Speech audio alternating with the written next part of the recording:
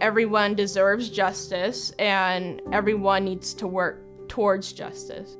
Diversity, equity, inclusion, and justice, there's no endpoint. We can't say, oh, we've arrived. It's always gonna be small steps.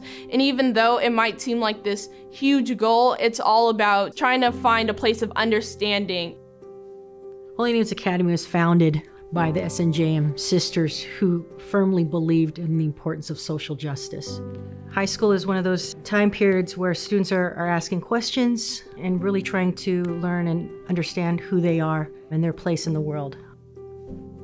I am a really big believer in telling stories. And I think that if we hear different perspectives from not just the whitewashed history of the world, but also just everyone, it just helps us challenge our own beliefs and grow as people. Getting to know people from different backgrounds is crucial to kind of developing your view on society. Holy Names make sure that what goes on in MSU doesn't just stay in MSU, that it spreads throughout the school and that people are like hearing the voices of others. I think that going to the school made me a completely different person because it gave me an environment where I was free to express myself, where I was free to, experiment with different aspects of my identity. It's just made me a much more confident person, and I think that I wouldn't have taken my leadership roles if I had gone anywhere else for school.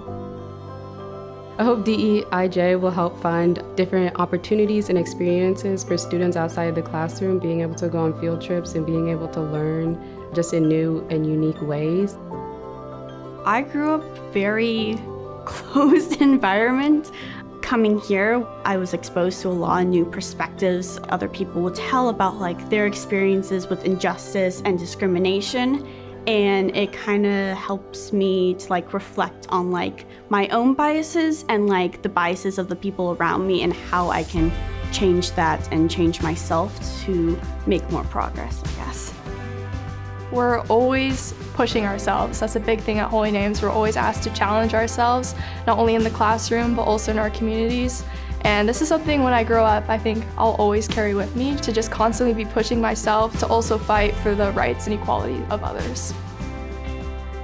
Even though I'm a senior, I want to make sure that the kids that come after me, I don't want them to feel that they have to dim their light or silence their voices. I think that through Holy Names supporting DEIJ, that they will be uplifted, and kids that might have been quiet like I was, they will be able to blossom, which is what we want.